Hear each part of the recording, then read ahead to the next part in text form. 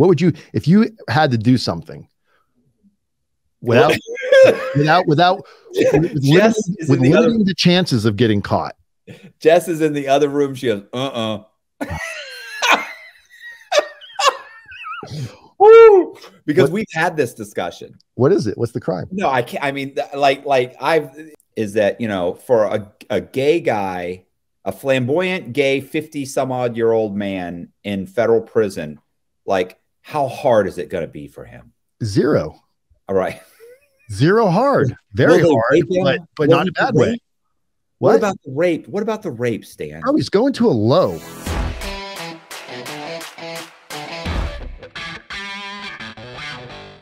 All right, let's do this. So mad. Go ahead. I know. Okay, so because obviously, let me tell you, I've been watching the Christie. You know more about this one than I do. Chrisley. So Damn it, Chrisley. Sorry, Chrisley. His name is what? His name is Todd. What's her name? Julie. So it's Todd and Julie Chrisley. And you're positive these were not any type of mortgage loans. These were all. No, they never say they're mortgage loans. They always talk about that they're either personal, a combination of probably personal and business loans. Okay.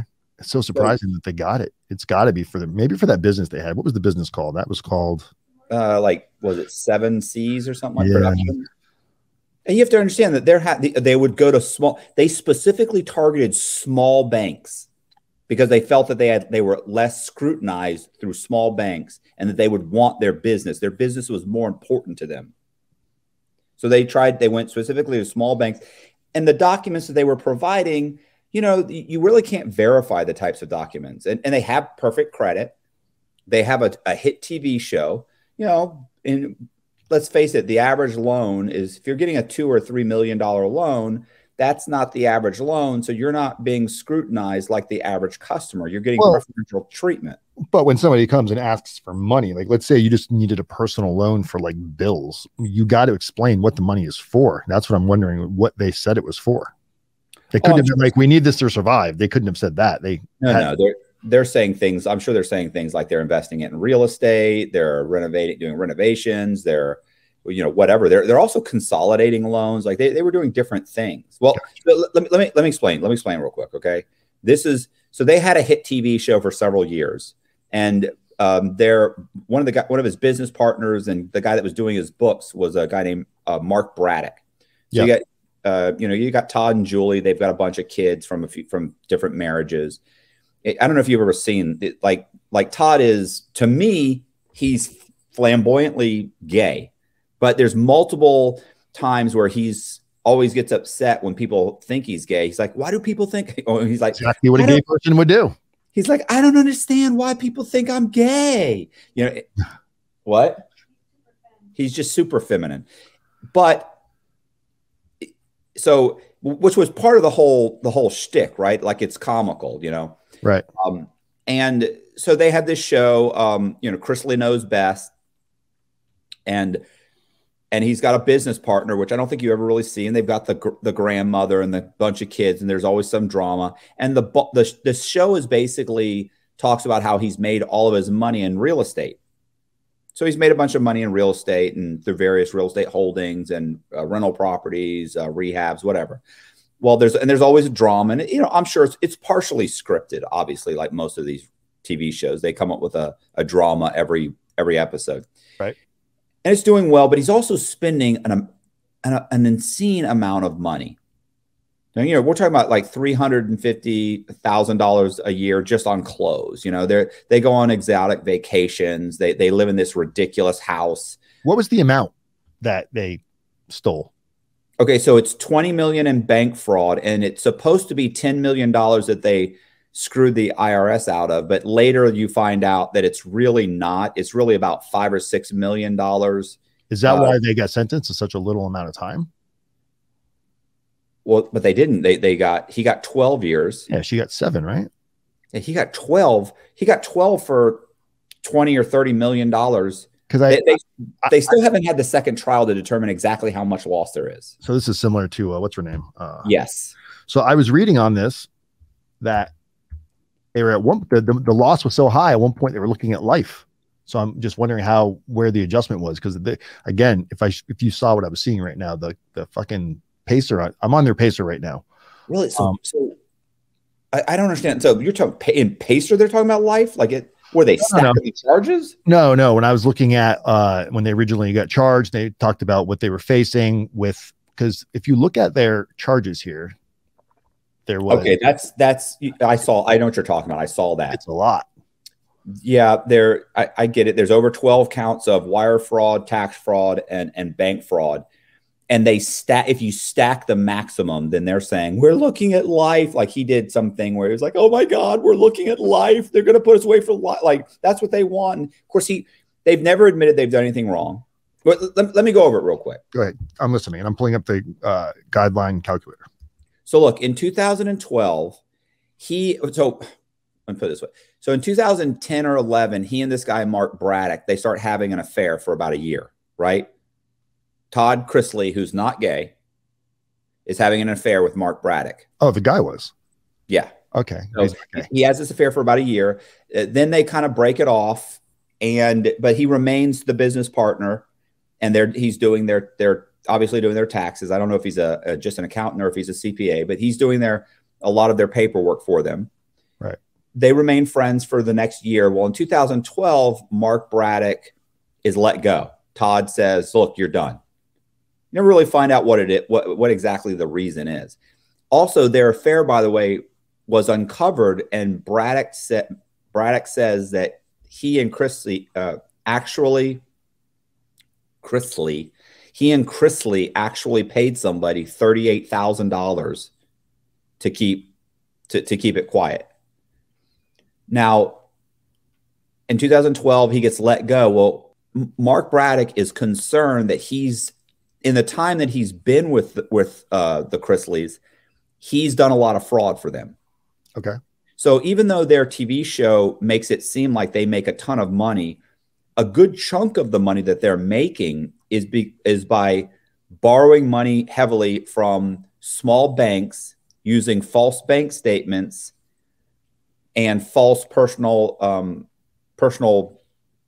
assets and assets in general that they just don't have, and borrowing heavily from these small banks. 2 million here, 5 million here, $1 million here, $500,000 there.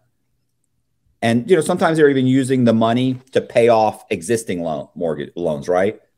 Well, I read in there in the criminal indictment that one of the loans he was going for, he was saying, yeah, I don't know, 2 million or 4 million in the bank or whatever. And he had to fudge the numbers because they said he never has had more than $17,000 in his bank at any given time. Right. Which is nuts to me.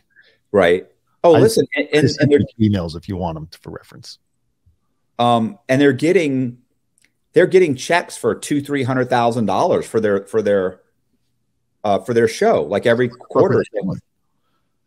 I mean, they're pissing away money, and you have to think too. Sometimes you have a ton of real estate holdings, and maybe not all the real estate's making money, and so you're subsidizing some of those payments with personal loans.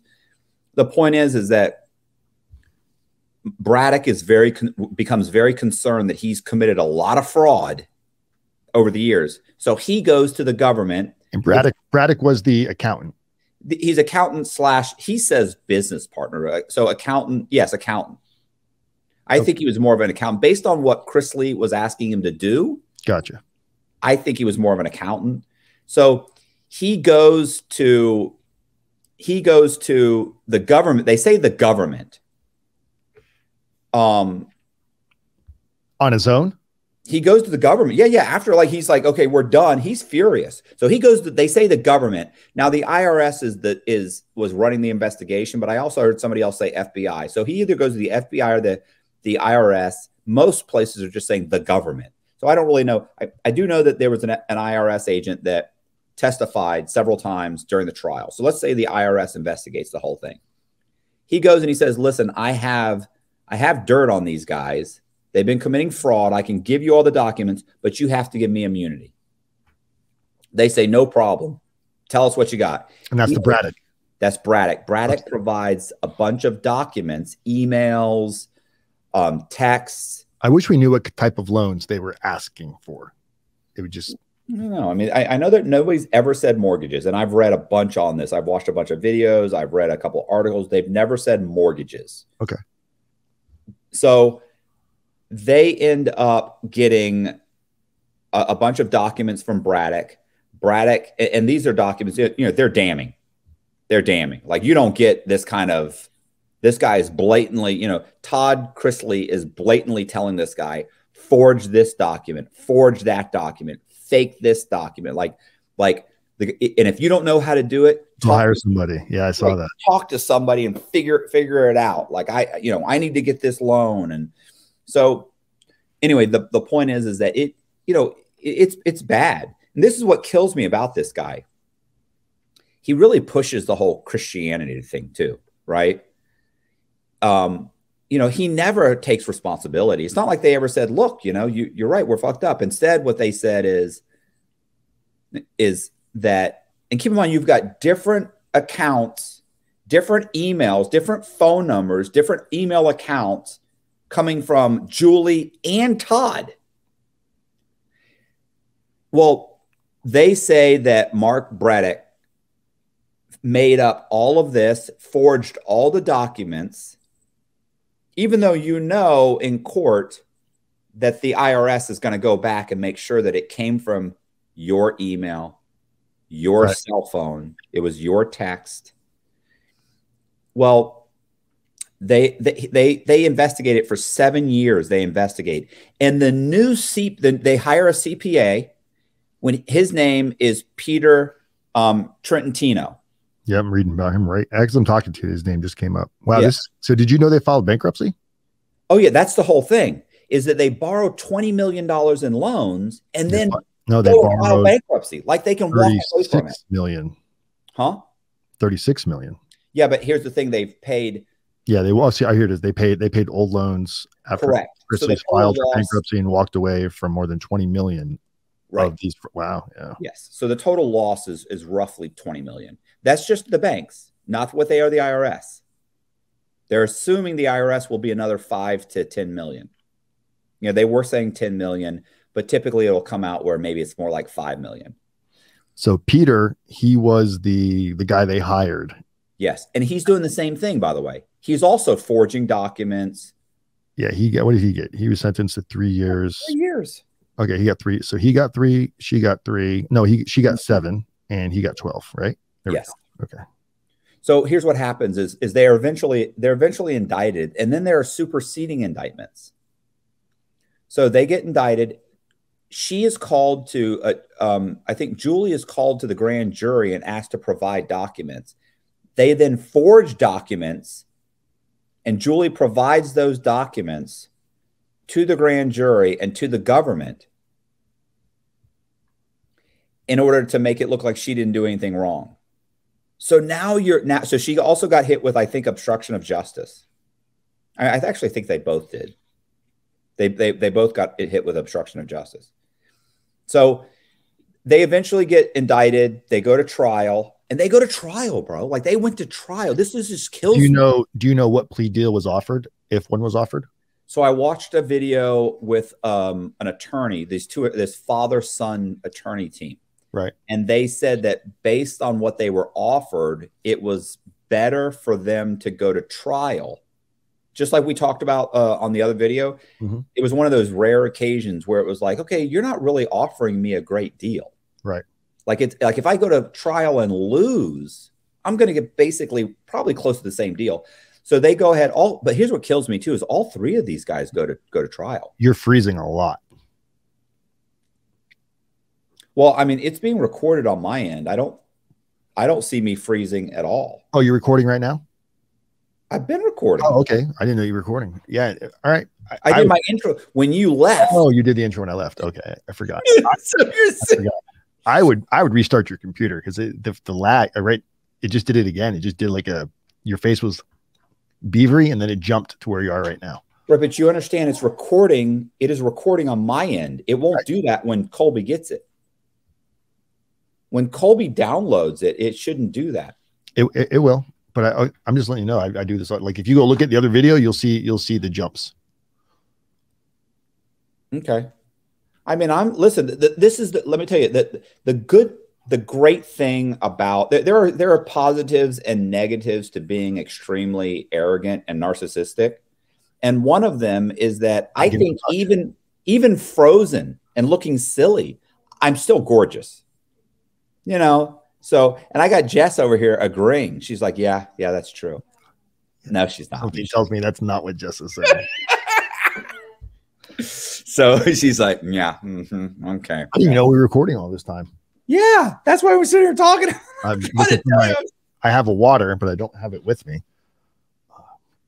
All right, well, I'm gonna grab my water. Keep us going, Matt. I wish you told me you were recording. I would have fixed my hair. Just kidding. You're frozen, I think. I'm not frozen. Anyway, they end up going to trial, right? In the trial, the guy, Mark Braddock, he gets on the stand. He talks about the affair. They deny it. He talks about, and you know, one of the things that was mentioned was the defense attorney for the Chrisleys. They're like, listen, you're spiteful and you're holding resentment against this guy. And he admits it. They're like, you just want revenge for being fired. He's like, you're right. I do want revenge, but it doesn't mean that the documents are inaccurate or that I've done. The guy that just did the 60 Minutes. I'm sorry. Was he just interviewed by 60 Minutes? I don't know. I don't think I saw that one. I think I just saw that. What's his name? His name is Mark Braddock. I think he was just on 60 Minutes and he was talking. They were asking him about that. And he was very open about, yeah, I mean, I got a lot of ill will for these two, but nothing what I said was false. Right. And not just that, I've got the documents, I've got the emails, and the government is going to authenticate those documents. So, right. You know, what's funny is like sometimes that the authentication can just be, there was an email, but they don't know what the body of the email said, but still, sometimes they do. And I'm sure that he was keeping all of these records. Regardless, the government certainly believed him. They certainly committed fraud because here's the thing. They're providing false documents to obtain loans. And then the second CPA, he's also providing false documents. So even if you said, hey, Braddock is lying, really? Because the next guy did the same thing. So you're telling me that both of your CPAs or your accountants are falsifying documents in order to get you loans. And the second guy is doing it out of the goodness of his heart. And you didn't instruct him to do it either. Come on, man, stop. Right. And that's why people think because they've hired an accountant versus a bookkeeper, that it's all going to fall on the accountants. Like I'm sure if the accountant went out of his way and did this without the borrower or the client knowing about it, that's different. But in a situation like this, there's no scapegoat. Everybody is going to tell. And I also imagine these guys, once they decide to go down the path of like fraudulent activities, if they were to get together and get a powwow and say, all right, we're going to do this fraud. We can't talk about it. We can't send text messages. We've got to use codes so we can go meet. Even when people do all of that, even drug dealers, when they're like, I don't ever want to get caught on the phone or a text message, at some point, I'm going to do it once, and you send a message. And then I think you get so complacent. And at some point, if he probably hadn't filed bankruptcy and did his best to repay these loans, he may have gotten away with it. Oh, yeah. They may not have got away with it for a long time. They investigated him for 7 years. And I did check. It's all personal loans. These were, at least what I read, it says it right here, that they obtained, was it 30 something or 40 something million? It was 36 million. Yeah, I got it right here. Let's see, right here. It was so much to read. 2014, where they walked away from 20 million. That was what they walked away from. The amount 36 million in personal loans. And look, I was a mortgage broker at one time, and I'm not going to say I never did anything to get a loan done. I definitely didn't comprehend the consequence and the punishment because I justified it in a million ways. Oh, they can afford it. It's not fair the way the system's set up and whatever it was. Really, I just wanted my commission. That's really the truth. Right. I wanted my commission, and I was going to go scratch numbers, white out. I was always fear though that the lender would pull, I forgot what it was called, where they could pull your actual tax return versus 4506. There you go, 4506T. Or an 8821. One of those two documents. Yeah, the 4506T, I think, is what it was. That we were always afraid, because we had a pretty, everybody's got their underwriters and whatnot. We had this guy, Paul, that owned his own processing company. And he was adamant about, man, if I ever catch any of you loan officers submitting a falsified documents that the client didn't give you directly, but we were encouraged to do what we had to do to get these loans done. Remember the pick-a-pays? Like, and these guys and these loans were given to them in what year? Distributions were 15 and 16. So file tax returns to pay any taxes for 13, 14, 15, or 16 years for the tax years of 2013, 14, 15, and 16. So they went all of these years. How are they getting loans and not paying taxes? Well, they're probably just they're not providing the taxes, or they're providing false tax returns and they're not pulling it. Falsely claimed the company earned no money and made no distributions in 2015 and 16. That's what they're telling the IRS. Yeah. You're telling the bank one thing and the IRS something else. And that happens all the time. So what was the guy's name that outed him? Mark Braddock. And he was given immunity, right? You were saying? Yeah. Yeah. So out of the bunch, he's the smartest one. What they were going down eventually. What prompted him to go do that? Had the investigation already started, or was he just like, you know what? These people are such scumbags. I'm going to burn the whole damn house down and save myself. Well, that's exactly what happened. What happened was that he had been obviously helping them do this. And his whole thing was, look, at some point it's going to go down and they're going to blame me. They're going to mention I'm obviously going to get sucked into this. So my best course of action is to go preemptively and talk to the IRS, provide the documents, and arrange a deal where I won't be prosecuted. And that was the best call for him. Right. So he obviously got an attorney who went in there and said, look, I got a client. Here's who these people are. Here's this, here's that. And it's real rare to get full blown immunity for something like this. I mean, you'd have to know like where bodies are and, really be putting yourself out there to get shit like that. But this is a big case. This is their TV people. I think that had a lot to do with it. This was going to be a spectacle. Right. We get to making names in the industry, as Kanye would say. I'm not going to repeat what Kanye would say, but he ain't completely wrong, Matt. So what happens? Just saying. So they go to trial. They lose spectacularly. Yeah.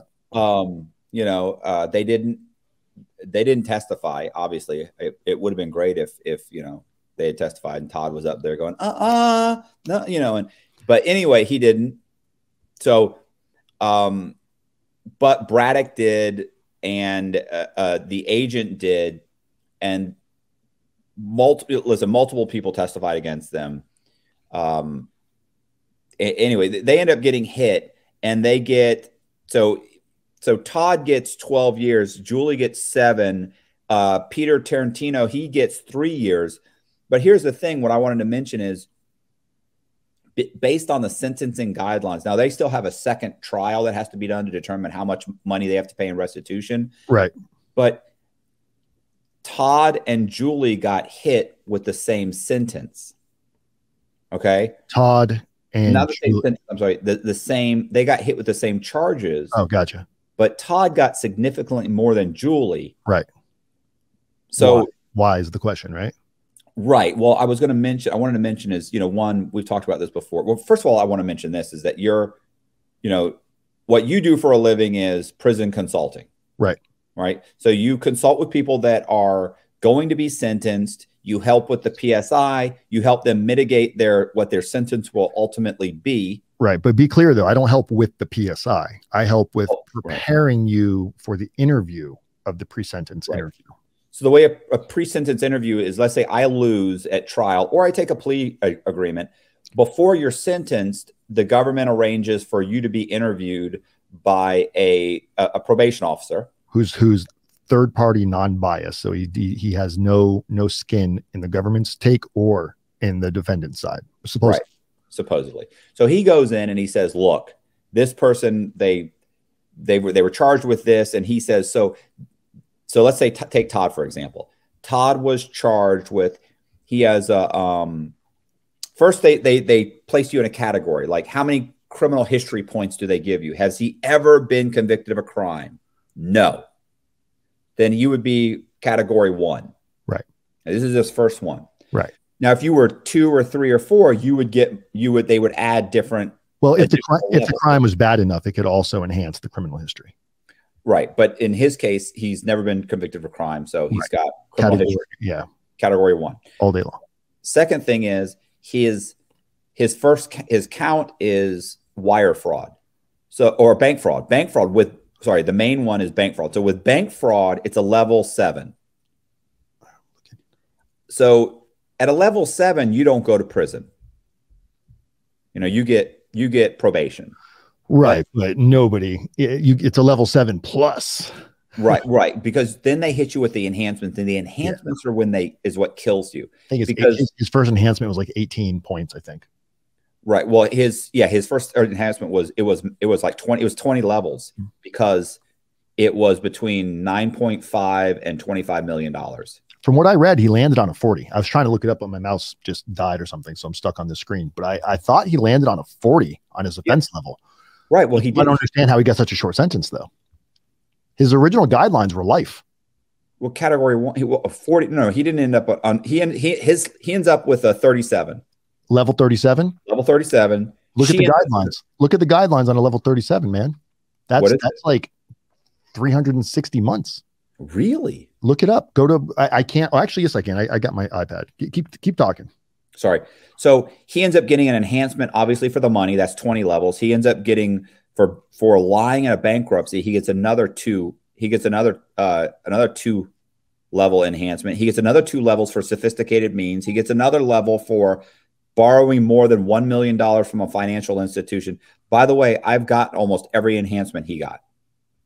So he also got an enhancement for, what was the other enhancement? I think something changed right before sentencing, because if he had, here it is right here. You said he was a 37? Yes.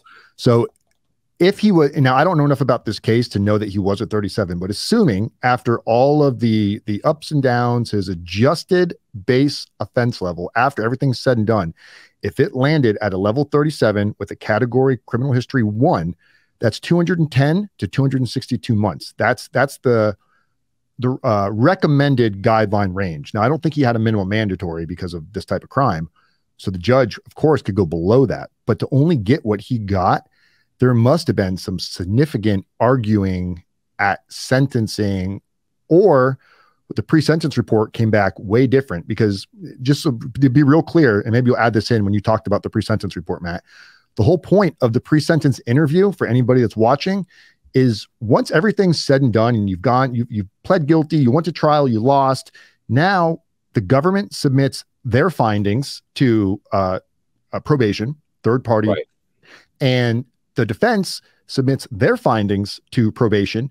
And then you go in for like a bullshit interview, which isn't a bullshit interview, but it turns out to be a bullshit interview because most people go in so ill prepared. It's 30 minutes to maybe an hour. They ask you a bunch of yes and no questions. It's mostly about finances, money you might have somewhere, properties, family, mental health, substance abuse. Most people aren't really prepared for any of these questions. So you're just kind of like, yes, no, yes, no. So now your entire life history came down to a 30-minute interview with you with a bunch of yes and no questions, some real light paperwork that was probably provided from your attorney. And we're talking like terabytes of information provided from the government as to why you're the world's worst criminal. So you'll see these pre-sentence interviews when it turns into the PSR, the pre-sentence report later on given to courts as a recommendation to what type of sentence the pre-sentence thinks you should receive.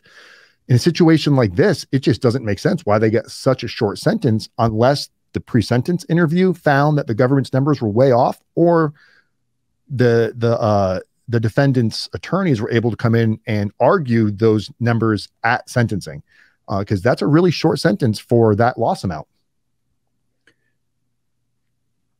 I don't understand. You just said like when we talked about Elizabeth Holmes. I'm not saying that he didn't get enough time. I'm just curious. I think that that's a fair sentence for him, what he received. But I'm just curious on how do they get to that? Like the government, what was the government asking for? They couldn't have been asking for that. They must have been asking for something more. I don't actually know. I don't know what the government was asking for. So I'll do some more research on this by the time you're done editing all of this. And maybe when you send it to me, I'll add it in here. Cause there's gotta be the guidelines cannot be, he couldn't have been an offense level of 37 unless he got some kind of a departure for something. Did he tell on somebody in the very end? I have no idea. Yeah. I'm curious. The story, I watched a video with these two lawyers, and they were going over what, like, the pre-sentence report, you know, they were going over the PSI, or I guess the government's response to the PSI. Like, they were arguing back and forth. And the argument was that it wasn't sophisticated means, that it should, you know, obviously they argued across the board on the dollar amount and all of these different things. And in the end, when they got in front of the judge said 12 years. 12 years for him, 7 for her, 3 for Peter, you know, Tarantino. Well, if he was at 37 and got that, he should insane. be, yeah, internally grateful, because that's not a hefty sentence for what he allegedly did. Well, here's the second thing, is that they filed a motion after they filed, they're asking for a new trial based on the fact that the IRS agent got on the stand and told the jury that they had not paid their taxes for certain years, and they actually did pay the taxes. Then they said, well, it doesn't make sense. Like, you're saying he still owes money, or that Julie and Todd still owe money for this year, and this year. And she was saying, yes, they did. They do still owe money. They didn't pay those taxes. And of course, their whole thing is, no, we did. Like obviously they knew they were going to go to trial, so they went and paid the back taxes. Well, it turned out that the IRS, they found out later that they did pay them, that there were fees that the IRS had said were still owed, but those were actually paid also. So they didn't owe anything on the back taxes. So now you're like, you just told at an IRS. What was the amount of back taxes? I'm not sure. It was what she's saying. Like, she couldn't say. That was the other thing, is like, you're saying that they still owe money for, you know, whatever, 2012, 14, and 15, let's say. And she's like, yes. How much? Well, I don't have the exact number, but I do know they still owe for those years. They did not pay. Well, did they pay anything towards it? Well, I do not know, but I know they still owe for those years. So the jury is hearing, like, not only did you defraud the banks, but you haven't even paid your taxes knowing you were going to trial. So turns out they did pay them. And so they're trying to get a retrial. And this was a 3-week trial. So my question would be, without knowing anything other than what I'm hearing right now, because we don't know the amounts. Let's say the amounts were wrong. Let's say they did pay back, I don't know, whatever amount they say they did pay. I'm assuming there's still fraud being done, and the discrepancy might be, we didn't do everything you said we did. Our guidelines potentially should be lower, which means we're probably facing less time if you were to have the correct numbers.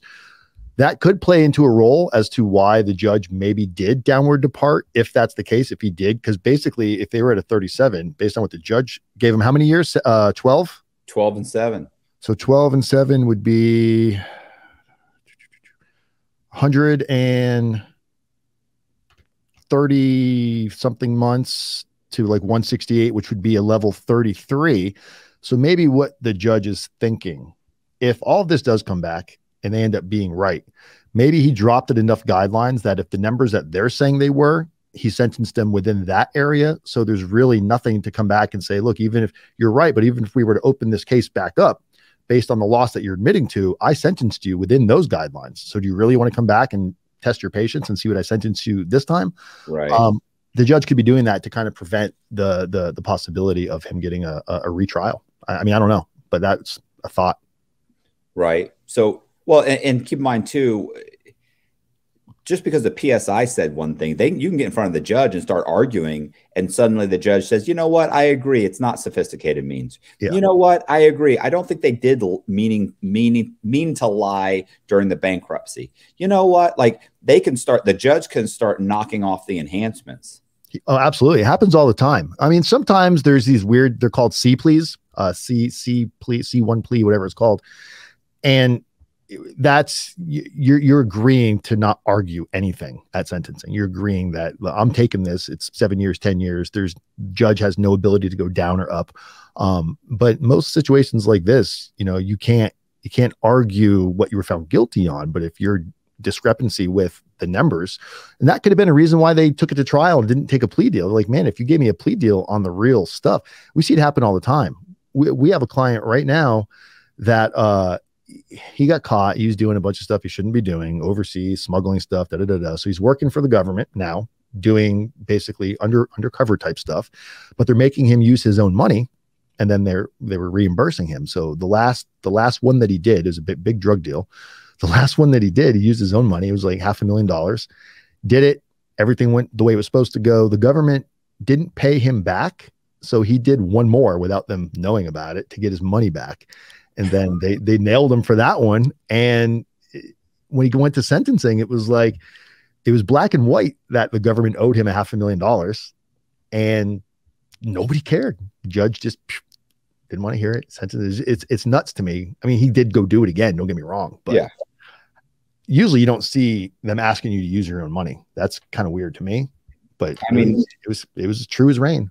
Dan, I'm not going to sit here and listen to you say that the government's unfair. I refuse to. If you're going to suggesting that the U.S. government is unfair during sentencing.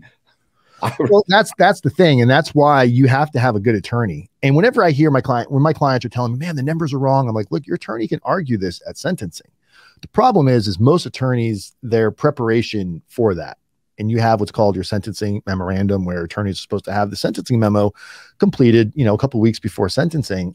And a lot of the discrepancies that you guys, because kind of going to sentencing, even when you take a plea deal, going to sentencing is like a mini trial, because this is where your attorney gets to go and argue some of the, numbers and things like that. And if they don't go in there prepared, I believe they don't want to. They're just telling you what you want to hear in the moment of you freaking out. But it's like, oh man, we took a swing at it, but it is what it is. And that's why people don't understand what we do as consultants. We try to tell them that, look, there's no magic wand, there's no magic pill. But if you don't know what the situation is, and you're just trusting somebody else that knows more than you, you just have to having faith. This isn't where you should just rely. I'm not saying don't believe, but having just blind faith without any action behind it in a situation like this, and then you get a shitty sentence and you go look back, how many guys did you meet in prison that if they knew more about their situation, not that they would have had a better outcome, but how many times did they find something out that they could have done differently? And it's like, fuck, why didn't my attorney tell me this? And it's just, it is what it is. I don't have an answer for that, but it's very common. Yeah. You have to be your own advocate. You have to be. You just can't kick back and you have to take an active role in your defense.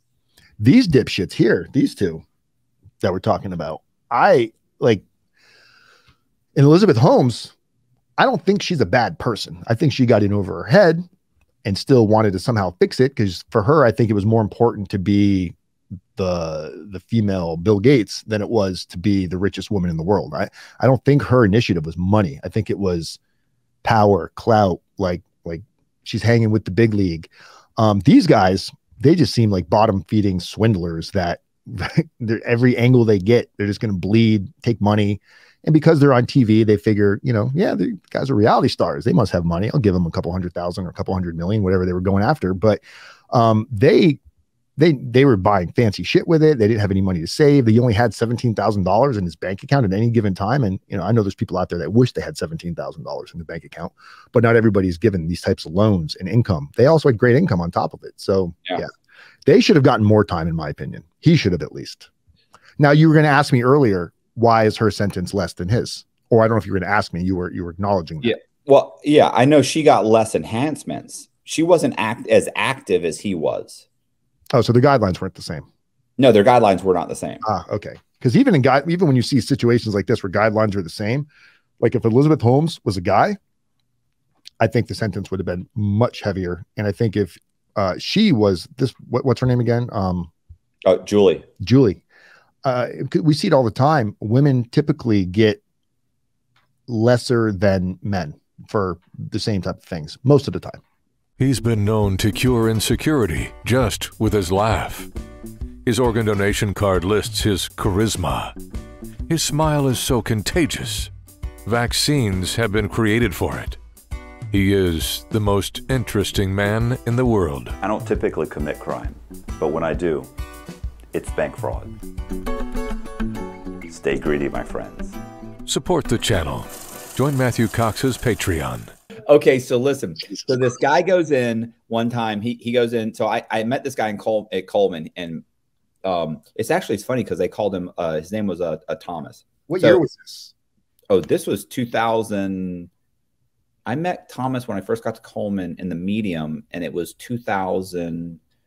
So it was 2004. Not Nicholas Thomas. No, his first name was Thomas. I don't know what his.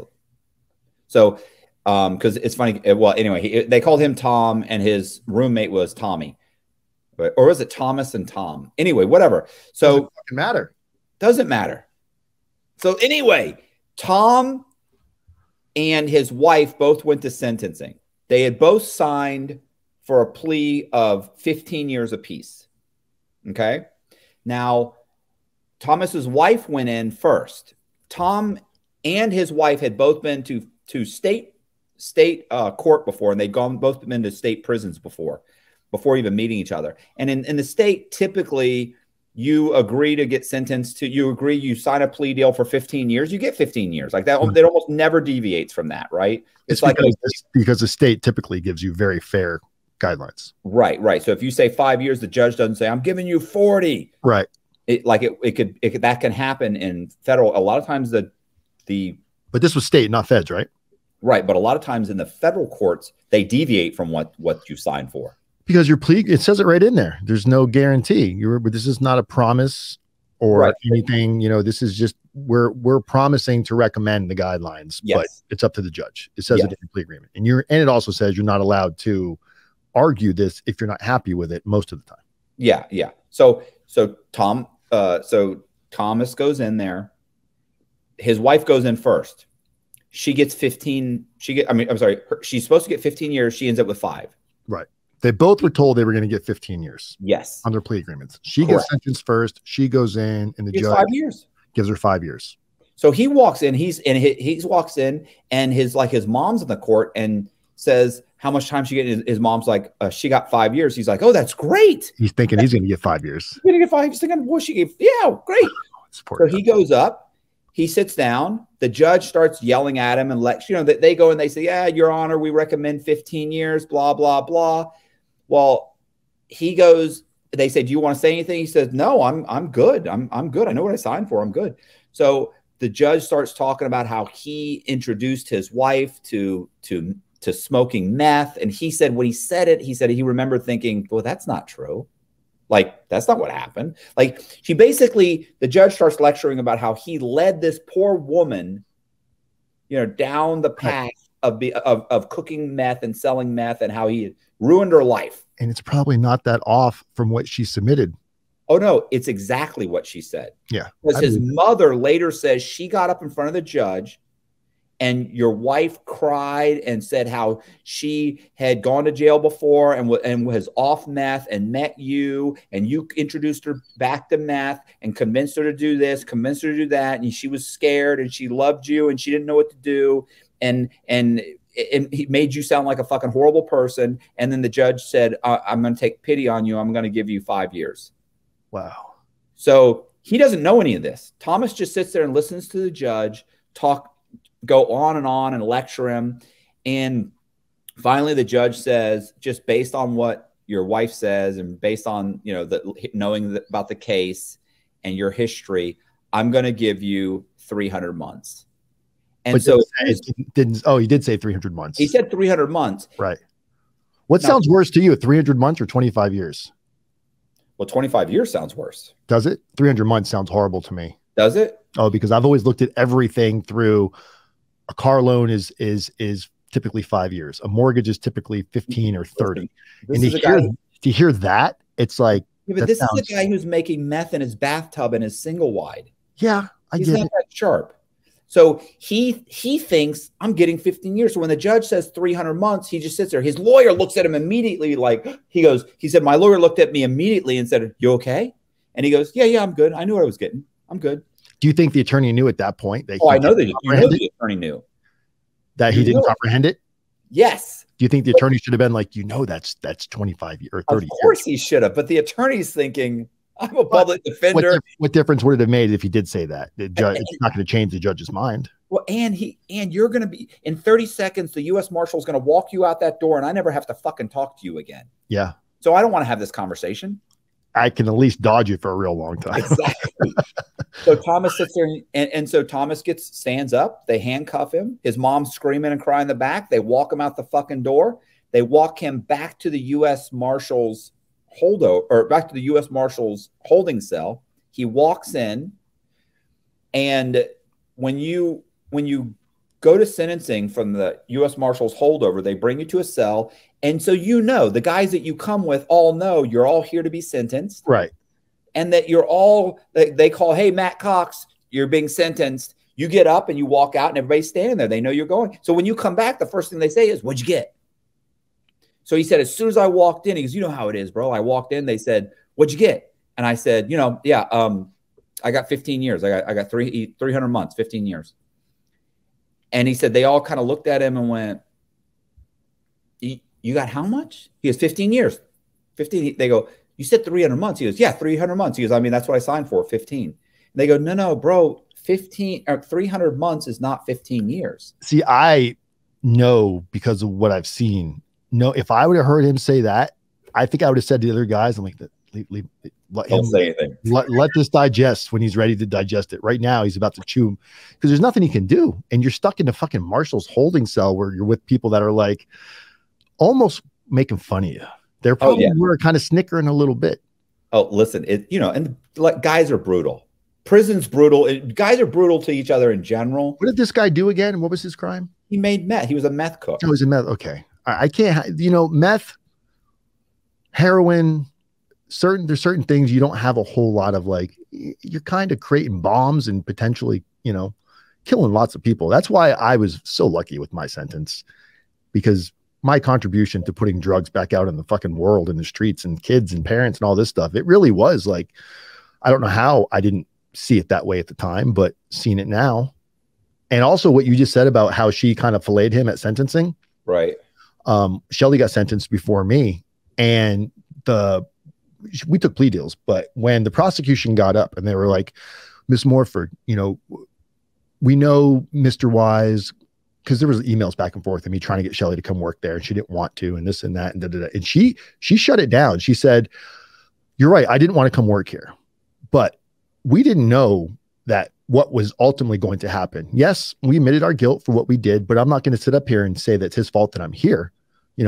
I did what I did because I love him and I wanted to go with him, but it's not, I don't think if she had said that, I think the judge would have hit me way fucking harder. Well, I think the judge, if you're truly honest, I wasn't honest. Well, you may not have been, but I think when you're truly honest in front of the judge, and you just say, look, here's what I did, here's what is so much better than getting up there and trying to bullshit them. Our next video we do together, here's what it should be on: sentencing, mitigation, and what most people do wrong at sentencing, talking about narratives and reference letters. Because even this chick, what's her name? Elizabeth Holmes. I read a lot of her letters. And this one that you just sent me, I just pulled it up in Pacer, and I was going through some of the headlines of the letters. It's the same. I'm not going to say Elizabeth Holmes would have got a better sentence, but all of her letters were, I guess she was a rape survivor. Did you know that? That's what she said. That was the first time anybody ever heard it. Was. And you start using these things in children and what a good person you are and how you've been such a stellar citizen in this world and you've brought change, and none of it's focusing on the damaging consequences you did. Granted, she went to trial, so it's not like she could get up there and say she did it, because she's going to try to appeal it. But almost everybody we deal with takes a plea deal. And when you start reading their letters of what they're submitting to the judge, and when you say be honest, it's not about honesty or integrity or lying. It's, if you're really going to be honest, it's got to be so honest that I didn't think I was going to go to prison for what I did, but I started turning blind eyes. I started making seemingly unimportant decisions that I didn't think were going to impact my life because it became so normal that ultimately in the end, committing crime didn't feel like it was illegal anymore. I was just going through life, living in the gray, and they get caught, they get roped up. And then all of a sudden their kids have cancer. Their mother's old. Their dog is right. somewhere. It's like, now I miss my children. Now I'm sorry. And really all they're doing is they're looking for, the attorneys only care about your acceptance of responsibility, your potential 5K1, your potential plea agreement. They just don't want you to fuck that up, and everything else they don't care about. But all the mitigating that these individuals could be doing, and it's such a lesson with these very, very wealthy people that paid top notch for these attorneys. We're talking like more money than most people will ever see. They've spent just in these legal fees. They still came in here sounding like everybody else, even with a team of attorneys. That would be a fun video because we can pull up all these, we can pull up 10 cases and read what was submitted and why they probably submitted it that way and what they thought was going to happen versus that's what the judge sees a million times every day. That didn't mean anything to him. So talking about what people should do, giving some, this is why consultants hate me, because I'll tell people what they should put in their letters. It's the same thing they just said, but not using their kids as an excuse. Yeah. If I really cared about my family, Your Honor, I never would have put myself in this situation because I took myself away from my daughter and my unborn baby like a complete moron. She should have said that. Yeah. The judge probably would have, we thought Shelly was pregnant at sentencing. Man, the judge fucking lost it. Said exactly what you said. You got in trouble in 2011 and here you are in 2014 and you're pregnant knowing potentially you could go to prison. What the fuck were you thinking? Like, I told her, I said, don't tell him. Don't tell him. I didn't want her to tell him because I felt like it would be looked at like that. Yeah, that's to me, that just makes you even more of a selfish person. Yeah. Trying to use that as an excuse. So listen, so Thomas, back to that. Thomas is still in the, Thomas in the room with the U.S. Marshal in the U.S. Marshal's 30 cell, years, Thomas finds out he's got 25 years. 25 years. He's got 25 years that the judge had given the 10 years he took off his wife's sentence, he gave to him. And so he didn't even know that when they told him that, he runs up and starts banging on the door. He said, "Oh, I went up and I was like, boom, grabbing the thing. Hey, I need to talk to my lawyer. I need to talk to my lawyer." So he later found out when his mom came to see him, like later that day, his mom said, "Oh, she buried you. She blamed everything on you. She was crying." And this you get sentenced the same day? Look, within like an hour of her. Oh, wow. Back to back. Wow. So anyway, yeah, so I always thought that story always, I mean, it's horrible because he was such a nice guy, but it was just so hilarious. And then of course she got out and he always said he was like, well, they communicated. He always said she was going to get out and she was going to work with like the DEA to That's get what he said? Oh yeah. To get, she had said, "I'm going to get out and I'm going to get you out. I'm going to do a third party Rule 35, work with the U.S. work with the DA." And basically she lived in a trailer that was owned by his mother. And within 6 months of being there, she had never come to see him. She was seeing some other guy. His mother was asking him if she could evict her from the trailer. And he finally one day he said, "Yeah, you know what? Just evict her. Just get rid of her." Like he had been banked for years. He had been thinking when she gets out, she's going to work with the DEA. She's going to do a third party Rule 35. And look, there may have been a moment. And it's so easy to pass judgment on what goes through people's minds. And right now there's a lot of people going, "That snitch, that snitching bitch. Can't believe she did that." I will tell you, man, almost everybody that you have in your immediate life that you think is your ride or die, your rock, whatever, mother, father, boyfriend, girlfriend, doesn't matter. Unless it's a dog or a cat. I'm almost convinced if the circumstances are right, they will tell. And I don't blame them at the same time. It's like, unless you're in a situation where like the mafia is going to come kill your entire family for snitching or telling, other situations, many, like, I don't want to talk about Jessica, but she never had the ability to yeah. You know, there's a lot of people out there that I didn't tell nobody. There was nobody for you to tell on. Right. There wasn't, you were like the bottom of the food chain. Nobody, like, they weren't after you. You were a casualty of war. You were free bonus points. Right. It's like Big Herc. You robbed the bank with two other guys. Those two guys, all three of you got caught. Those two guys told immediately, and you're running around for the next 10 years calling them snitches. Yeah. But the truth is, I didn't snitch. You didn't have a chance to snitch. Even this guy, Peter Tarantino, right? Like their CPA, he probably turned around and talked to the government and said, what if I cooperate? Can I get immunity? Can I get a 2-year deal? And their whole thing was probably to him, no. Why would we have Mark? Mark and his wife, Braddock. We have Mark Braddock. We already have Mark Braddock, and we have all the evidence. We don't have to give you a deal to cooperate and testify. Yeah, and when you see these cases, so often you'll see cases where like the head person gets lesser of a sentence, and the person getting more of a sentence, like the secretary or whatever, they don't understand. It's like when the government came to you and said, "Do you have anything you want to tell us?" and you were like, "Nope, I'm not talking." Whoever talks first is going to end up with a decent sentence. Even in my case with the pill mill stuff, the main guy over the whole thing, the guy that was over Sean, his company got probation because months and months ahead, he knew that there was an investigation and he started working with them. And he's Mr. Hey, mafioso. He's like that guy in his mind. But the reality is he's the first one to tell. Especially if those other people go to trial. Right. Like the head guy can get a lot off if the guys underneath him, one, he testifies against them. Well, the head guy, Lou, insulated himself real good. He insulated himself through Sean. Right. And Sean looked up to him like he was a god. You might still look up to him like that. I'm sure Lou took care of Sean in the end because Sean could have filleted Lou. I couldn't. I didn't have anything on Lou. And everyone will sit here and say, "Oh, Dan, you got a 5K1." But I will tell you this. I really didn't know what a 5K1 was when it was offered because I didn't have to do anything for it. If you look at the, in my case is public record. If you look at it, everybody on my case got a 5K1 and I was the last person on my case to accept the plea deal. So my 5K1 just was part of taking a plea. I didn't have to go and tell where the bodies were or anything. It was just my story was what really happened.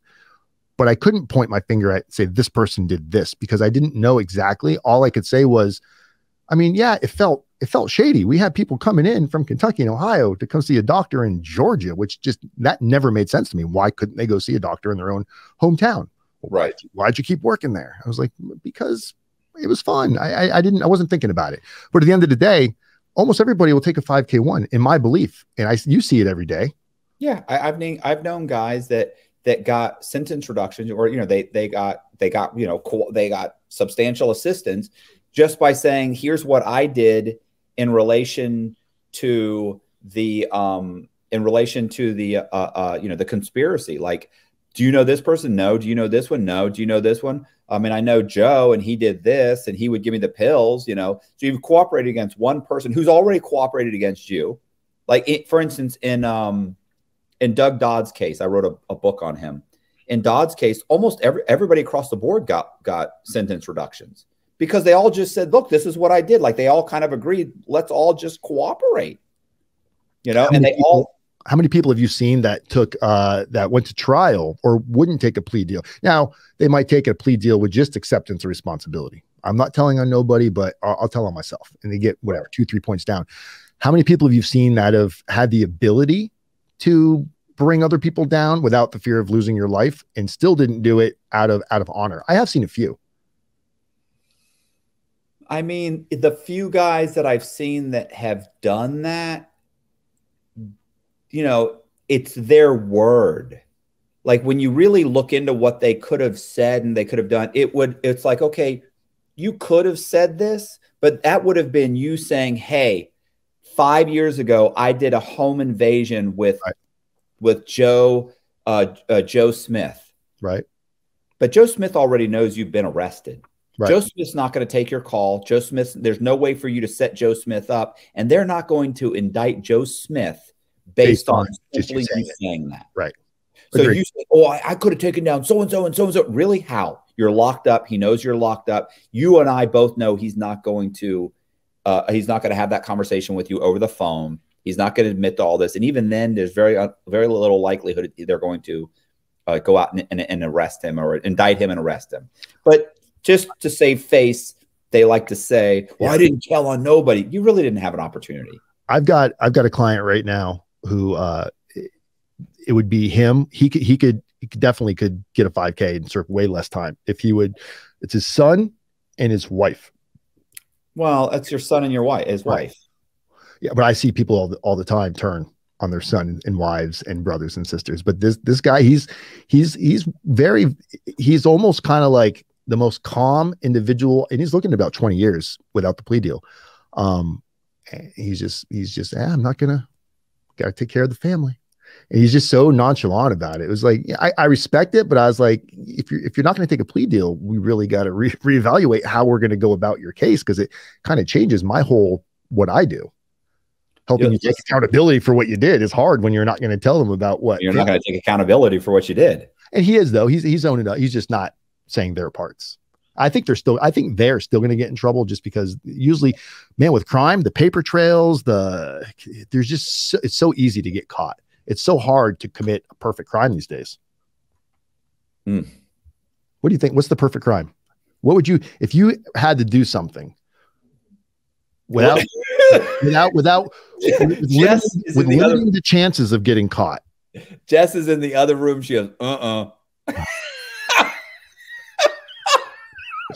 Woo! Because we've had this discussion. What is it? What's the crime? No, I can't. I mean, the problem, right now, everything is so automated that there are a couple of different things right now in real estate where you don't have to show up. You don't have to, you can do you literally can do everything over the computer and with a couple of phone calls and walk away with a few $1 million. If you tell nobody. If you tell nobody and nothing goes wrong, because it's always the problem of this. It's like, how the FBI got onto me? It's not that I fucked up. Wasn't it some chick? No, well, yes, but this is when it first started.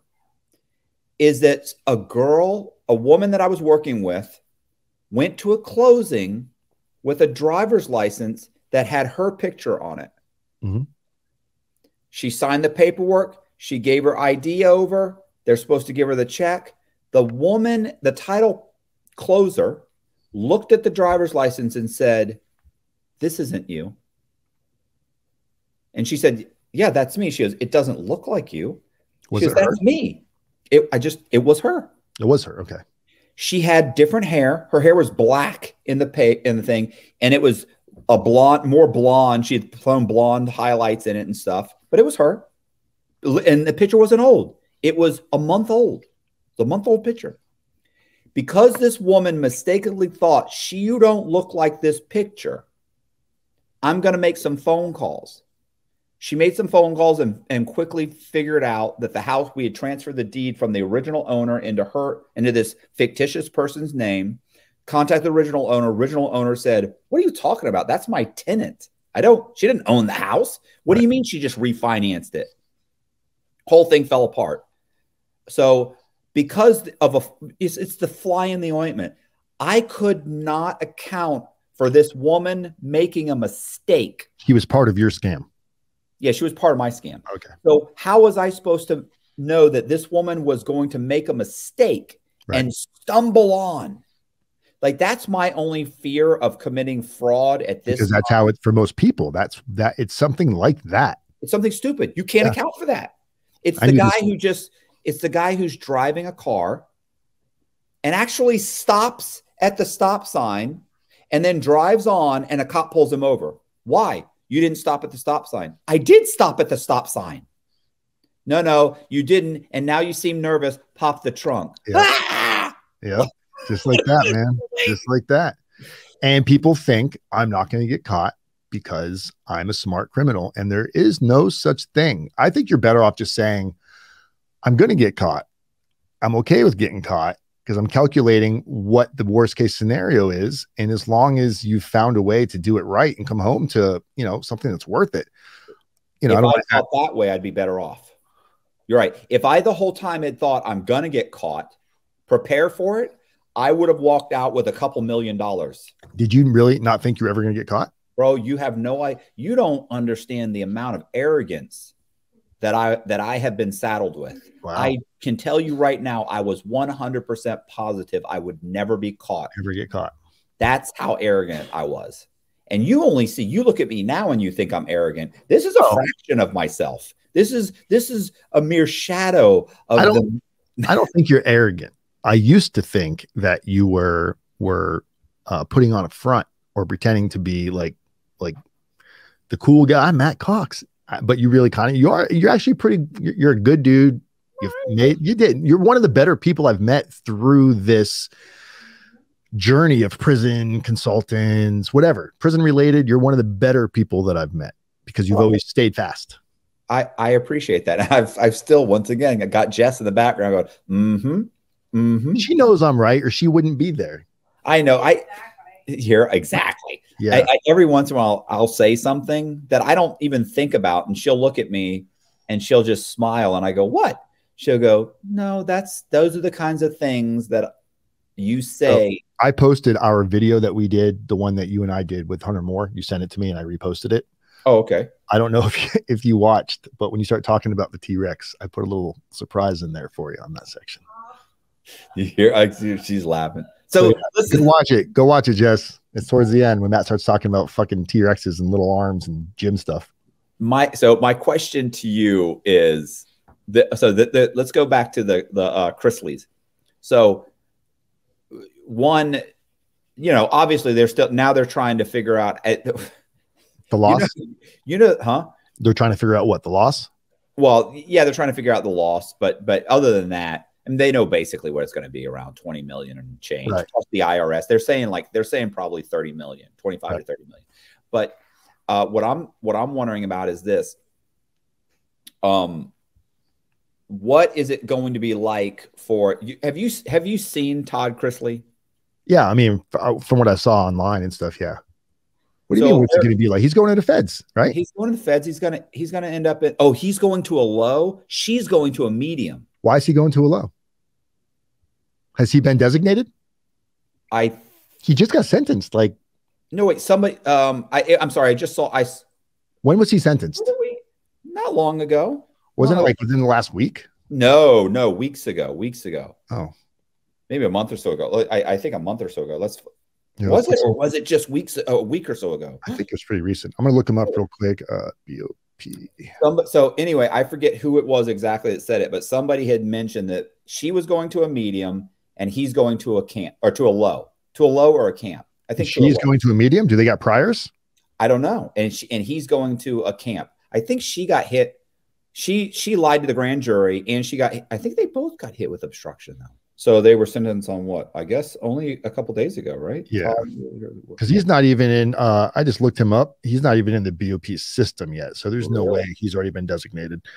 I mean, if he's got a lot of priors and stuff and his sentence, there's no way his priors were that much, because his sentence. I don't think he had any priors. Yeah. I doubt he's going to go to I mean, he could go to a low, which he might be even better off. People are afraid of lows. They like, I got a client right now. He's going to a low. It's because of medical reasons, and he's freaking out. And I told him, I said, don't use all this medical stuff thinking it's going to get you a better outcome. People think their medical is going to get them to like not go to prison. And all it does is it sends you to a medical facility, which is usually a low security for men. And it's much worse than a regular prison, because there's nothing to do. You're in there with like crazy sick people. But his situation, unless he's got some real risk factors, if they think he's a flight risk, maybe the obstruction, maybe they feel like he's not camp eligible because he's going to. But he also got 12 years. Oh, yes, you're right. Anything over 10, yep, for guys sends you to a low. 10 minus your good time. So he's got a year or so, and he should be able to transfer to a camp. That's what it is. I forgot he had 12 years. Right. 120 months minus your good time. If that still is over 10, or whatever your months are minus good time, if that's still over 120, you'll go to a low security until you trip that wire of 10 years. And then you got to be there at least, I think, 12 to 18 months before they'll consider transferring you, which is pretty much everywhere you go. Right. But why would she go to a medium? I don't know where you're getting that from. I don't know. It's designated for somebody to say that. I don't know how they're coming up with that calculation. Unless, were you watching a prison consultant talk about this? I was watching these. I think I watched. It was another attorney, some attorney who was. Is it that lady you sent me? No, it wasn't her. It was another attorney. Adult children, 10-year-old grandma. Oh, that this is all the reasons that they're trying to tell them that they shouldn't go. Sentence was all the reasons why she shouldn't go to prison. Yeah. I'm telling you, we need to do a video on that, because that's what's beneficial to people, is to understand that nobody cares about your fucking sob stories. Oh, and not just that, you have to think too. Imagine the U.S. attorney ended up getting got in front of the judge and showed all the videos of them talking about buying this and how they just pissed away all this money.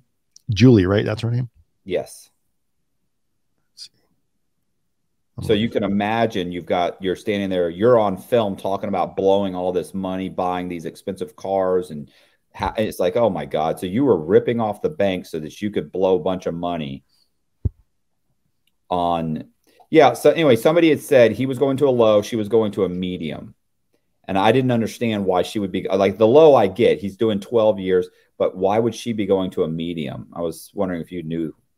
I'm looking now to see where you would have gotten that from, because yeah, it makes sense to me at this point. But Chrisley, keep us going, Matt. Keep talking. You can you can carry it without me, can't you, for a second? Yeah, I can. I can't find it anyway. So I was going to say, like, what do you think? It says camp environment. Camp environment. What does it mean? Anything? Not for her. I mean, for her, yes. Not for him, though. Yes. Reality TV stars Todd and Julie Chrisley will serve majority of prison sentences in camp environment, expert says. So another thing that came up, and I know the answer to this, I'm just wondering is that they're being allowed to self-surrender. Right. So obviously, and you get a 3-point reduction on your custody level for self-surrendering.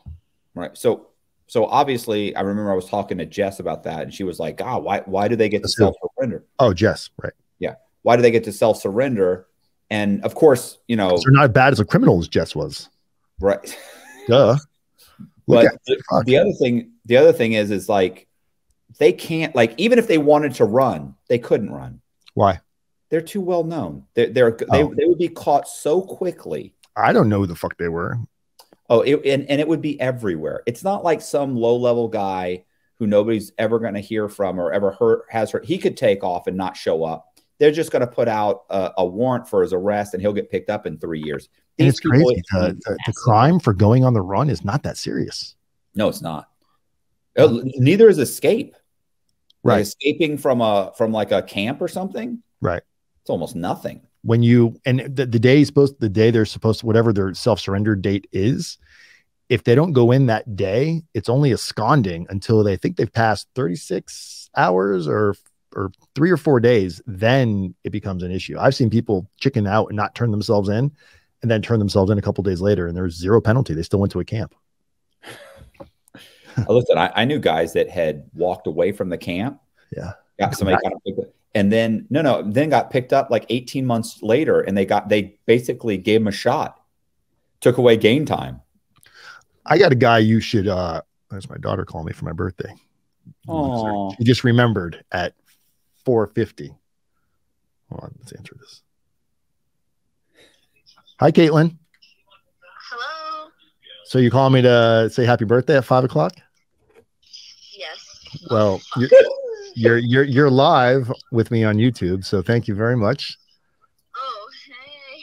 All right. Well, I love you. I got to go. Say hi, Matt. Oh, okay. Who? Hi, Matt. Hey. All right. I'll call you back when I leave here, babe. Love you. Thank you. Bye. All right, love you. I have work soon. So Okay. call me, like, Bye. call me late. She's a tattoo artist. She's 22, so I'm just happy she called me. She's a tattoo artist. That's Yeah. pretty cool. Yeah, she's living on her own in New York City, making 5-10 grand a month tattooing. So Wow. God bless her. Yeah. So where were we with these people? These escaping and stuff, you know? So what I was gonna say, what do you think it's gonna be like for Todd? So here's one of the things that I, you know, people were talking about is that, you know, for a gay guy, a flamboyant gay 50 some odd year old man in federal prison, like how hard is it going to be for him? Zero. All right. Zero hard. Very hard, but not in a bad way. What about the rape? What about the rape, Stan? Oh, he's going to a low. I feel like you're fucking with me right now. I am, because I'm saying, I'm like, wait a minute, we're at a low. I can see people, you know, oh my God, he's gonna get raped. He's gonna get what's coming to him. Yeah, wait till Bubba gets a hold of him. Nope. He's gonna go to a low. He's gonna meet up with some like-minded individuals. He's gonna be walking the track. He's going to get a boyfriend. Yep. He's going to be holding the hands and swapping spit with some guy within. He might not, because he hasn't openly admitted it to this point, right? No, but once he's in prison. Yeah, but you got to admit, he's probably got a publicist still. Yeah. And a publicist is probably like, look, everyone's going to try to get info from you. Because I had a famous individual go in.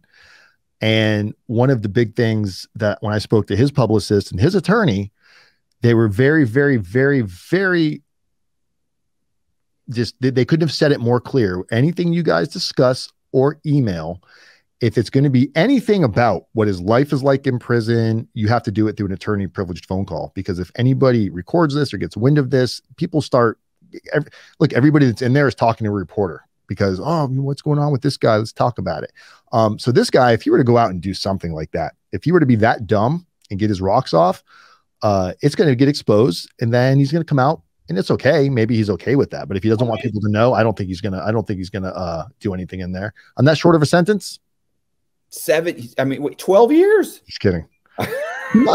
He might. Who knows, man? Maybe he's not gay, Matt. Maybe you're just assuming because everybody's not as macho as you. Only because his ex-lover said he was gay. Oh, that's right. Maybe he wasn't gay. Maybe it was only a year of experimentation. He had an affair with the man, you said, right? The guy, the one that got immunity. Yeah, Mark Breddick said they had a year-long homosexual relationship. And he's openly gay, or he's just goes both ways too. I haven't spoken with Mark. But yeah, he's not going to have any problems with getting raped or assaulted. If there is any gay activity in there with him, it's going to be all voluntary. He's going to walk the yard just fine. He'll be there a little bit, and he'll be under 10 years, and he'll get transferred over to a camp very quickly. Quickly. If he was smart, he's got information in his pre-sentence report that can align him with like RDAP and things like that. 12 years could turn into 5-6 years very easily. Or I'm sorry, less. It could turn into half that, probably. Yeah, 4 or 5 years he could be out. You know, it's so funny. Well, like when I got sentenced, like that wasn't, my lawyer was like, you're going to do 23 years. She's like, people are going to. Was that 85%? That was 85%, 87%. Okay. Oh, because yeah, good time used to calculate different. Right. And she was like, people are going to tell you they're bringing back parole. She goes, they're not. People are going to tell you, like, she like crushed any hope. She's like, your only hope is a sentence reduction for a third part for a Rule 35. Like, that's your only hope. But Matt's like, what's my sentence reduction for putting a badge on? Like, listen, what? Don't laugh. Fucking gangster. Over here. So yeah, listen, kidding me. I'm ready to go. Let's do this. But again, that's what makes this. It's like I can't rely on anybody else. I figured that out. Everybody wants to talk about tattletales and snitches and blah blah blah blah blah. But the only difference between you and probably 99.9% of everybody else, aside from your height, is White guys are mean. Everything that you have done to get your sentence reduced is the same thing everybody else does or would do. They just won't admit it. That's the only difference.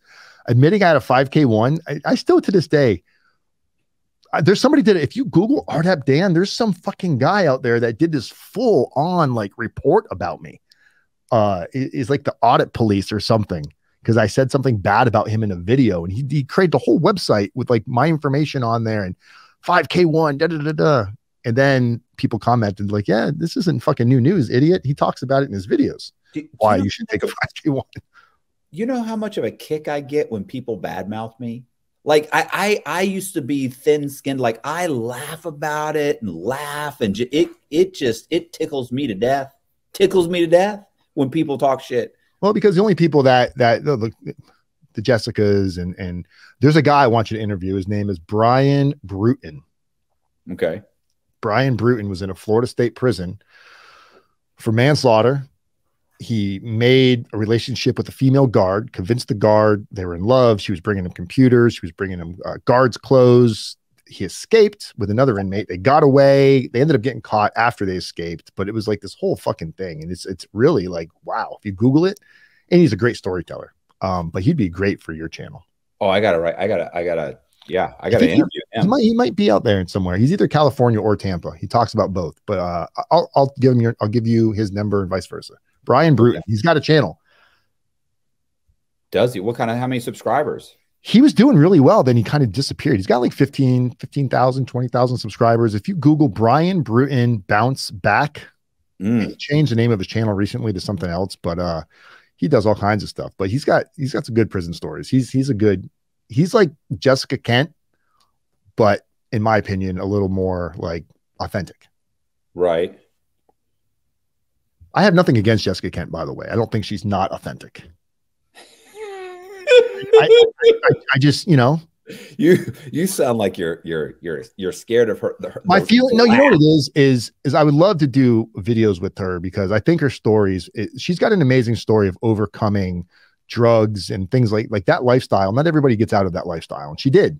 Yes. And when she originally started doing her content, talking and stuff, I was doing videos with Brian. And she would send me messages, and because she had a real small channel, Dan, can we do some interviews together? We were supposed to do a bunch of stuff. And then she did that one interview with that lady and blew up. And it was all of a sudden like, well, let me check with my secretary. It got a little ridiculous. He's got 20,000, a little over, almost 21,000 subscribers, 96 videos. Yeah. And if you look at his video release dates, you'll see like until recently, there's been none released. And the ones that are being released. He's 6 days, 12 days. No. Now I'm saying recently he's got some released, but if you look, if you keep looking there, you'll see there was like a year with no videos. Oh, okay. Really? Sheesh. Sometimes it gets overwhelming. And if you don't see like a huge, sometimes you get frustrated. That guy, the Badger or something. You ever seen that dude? No. OG Badger, prison dude. He disappeared off the internet. He couldn't take the hate mail anymore. Really? Yeah, a lot of people, man, because it's almost like these weird cliques out there. There's some weird prison channels out there, Matt, that are like, yours is distinct. I feel like mine is distinct, but then you'll see some of these other ones like 23-1. It's almost like prison channel gangland. It's like fake gangsters on a keyboard, but they're all like shedding hate on each other. And but none of it's just like virtual battles on keyboards. Yeah. I'm not, I don't know. I mean, I get a bunch of it in a very real way. I think part of the reason, like maybe my channel hasn't blown up the way I feel like it should is because I have been so honest about like cooperating. Like, cause I have such a different, if I were to sit here and just talk about prison fights and, that kind of stuff. Well, first of all, it wouldn't be authentic. I feel like it wouldn't be authentic. I believe all those prison guys that have the prison channels that talks about all that stuff. I'm not going to say none of it's fake, but no one's got that much action going on in prison, unless you're like, in a Supermax somewhere. Aside from that, you have to be making some of that stuff up. And at least with your stuff, your growth will continue because it's based on ground floor and foundations. You're building your business the right way. You're not doing it with a bunch of like, how do you maintain something that's not completely authentic? I don't know. Right. Eventually you're going to crash and burn and disappear. Yeah. You can't, it's kind of like these guys are like, you should keep telling your stories. It's like, yeah, but my stories will run out. Like I need to interview other people. Right. I need to continue to do what I'm doing, because ultimately my channel will become more just interviewing other guys, because my stories, although I have a bunch of stuff, I probably have another year's worth of me telling my stories, maybe even more, of just all the different, but a lot of those are just like how I interviewed this guy in prison and wrote his story and what that transpired, because those are kind of stories that I'm interwoven in, and those can drag out, but eventually that will taper off, and it ends up being, you end up being Joe Rogan. In a way, you're just interviewing people. Yeah, which is where we all want to be. Oh, and everybody wants to tell us, you, me, what we should do. Oh, you should do this, you should do that. I'm not going to say they're wrong, but I can't do everything. I have to pick a direction and go with it. I'm already doing Art App Dan Federal Prison Time, and then I've got Wise Media Group, where we've got the studio and renting out the studio space and doing some stuff with that. If I were to spread myself any thinner than this and try to jump on every good idea somebody has, I don't think anything would ever get done. Well, that's what I was trying to do with the I was trying to do the Inside the Darkness, right? But you know how hard it is to put up a new video every single week? Oh, you're not doing that anymore? I'm doing it when they come in, as people come in, but they have to come in person. If you don't come in person, I can't put you on the stool and do the whole thing. I can't do it. So, so now it's like, basically, if I get somebody that comes into the studio, I do both the interviews and then I put it up, but I can't maintain a different one every single week. I just can't. Because you also don't want it to be forced. You don't want, I've had people, because those of you that don't know, I also started another channel after I saw Matt's. I started it because it was such an empowering experience going to Matt's studio and telling my story on his other channel. Maybe Matt will send a link to that. This wasn't my most proud moment. I wasn't in my, it was so I was caught off guard. Matt didn't tell me that I was going to be sitting in a room talking to myself. So I was not prepared for that part of it. But once I agreed to do it and I sat there, oh my God, it was the most therapeutic thing that I've experienced. And I've told my story a million times. So I was like, man, I want to do this. So I created part of my studio doing the same thing. We called it Perfectly Broken. But I've had people come in and sit there on the stool and they start telling their story, and I'm listening to them, and I can tell that they're holding back, and I'll hear them talking about, oh, I was adopted. I'm like, talk about that. Well, I'm not ready to talk about that yet. And it's like, then you're not ready to do this yet, because that's the whole point of this, is to be extremely vulnerable, to give others the ability to hear that you went through something, overcame it, and your life isn't destroyed, so other people can see that they're not alone. So yeah, you don't want to do it with everybody, because not everybody's ready to share. Yeah. That makes sense. Yeah, it does. And I've had a couple of guys who have they've gone up there, they've sat down. I've gave them the instructions, walked out, closed the door, and they've come down in 10 minutes. And I'm like, no, that's not, no, listen, I bring them back up, sit them down, talk to them again, have them start over again, have them do it again. And they come down in 15 minutes. And it's like, okay, you know what? We're done. Like, you don't really want to do this. And, I've had guys that come down in 10 minutes. They're like, yeah, I'm just not interested in doing it, bro. And it's like, yeah, you're right. You're not. And did you let them leave, or did you you get back up there and I want you to re-record? So one guy tried to go back up and kind of force it, and it was definitely forced. He didn't want to do it. And then I had another guy where he came down, and I could tell after interviewing him, he was not going to open up.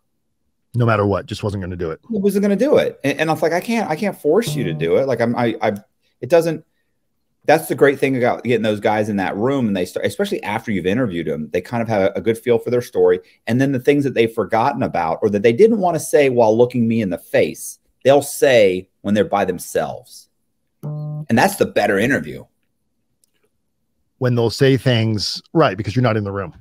Right, because they're not worried about looking you in the face and saying that they were scared, or that they. I've had people go both ways on that, where without me being in the room, they just like, they weren't talking. They stopped. They almost just, you would hear them going, oh man, I forgot about this. I don't know what to say. This is really hard. They'll like yell that into the other room. So I got to go sit there but it's not as good. I've had a couple people do it without me being in the room, and man, it was just, once I've already interviewed, they lost themselves. Sure, there's a lot of rambling, but you can fix that in editing. But man, it just became so much more like personal and intense. Yeah. I was just going to say, but keep in mind, I typically have interviewed them already. So they kind of know what the story is by the time they're done with my interview. Yeah, I started changing it to do the same because I thought it would be better to do the other way around. Let them tell their story first, and then I do the interview with them where we talk about what they talked about. But when they do their interview with me first, like the sit down, like what we're doing right now, it is easier for them to get in there and talk. Happy birthday to me. So, all right. So Todd and Julie Chrisley. Yeah. They got a light sentence for what they did. Yeah.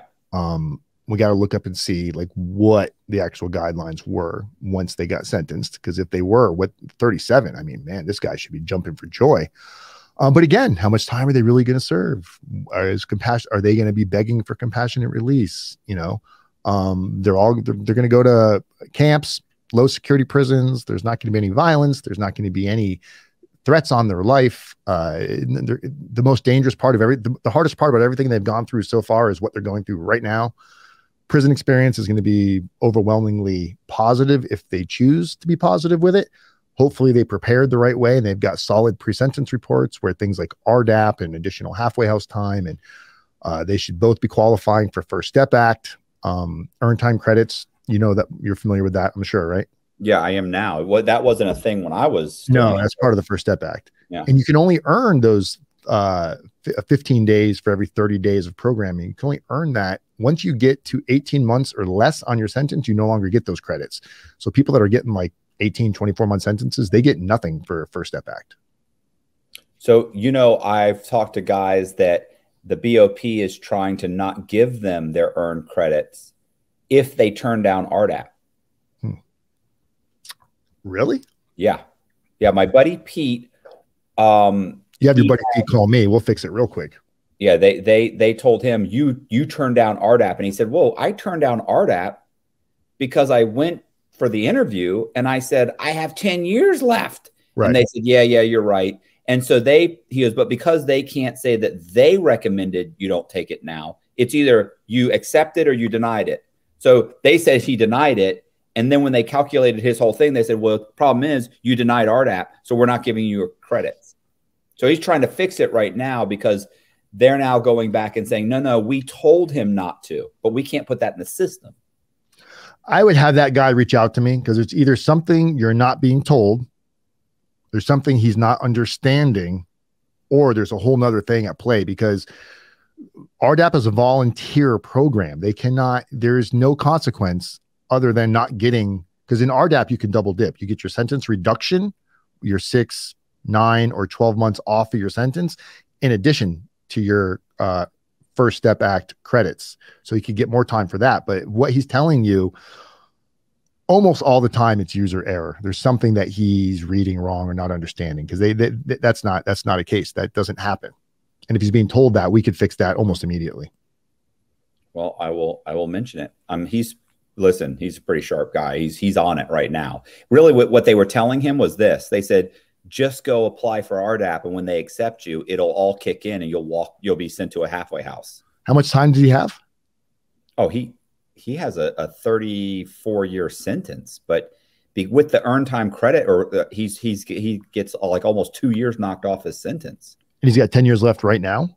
No, he's got less than 10 years. He's got like 5 years, but with the no, not 5 years. I'm sorry. He's got like 3 years, but with the 2 year, he almost immediately goes into a halfway house. So what are you talking about? So he denied RDAP 10 years ago or 7 years ago. Well, like 7 years ago. Okay. And anybody that would want to take RDAP at 10 years, with 10 years, they're not thinking, because I get why you want to take it. You want to just get that year out of the way and get it done.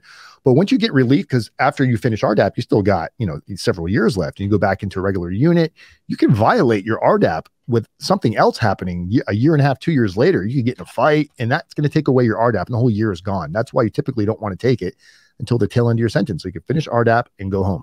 So, which was his argument. Right. Is he a friend of yours? Yeah. I'll give him the Matt Cox discount. All right. Paying double, fool. Hold on. No, I asked him that. He doesn't know. Oh, Jess, maybe if you paid attention.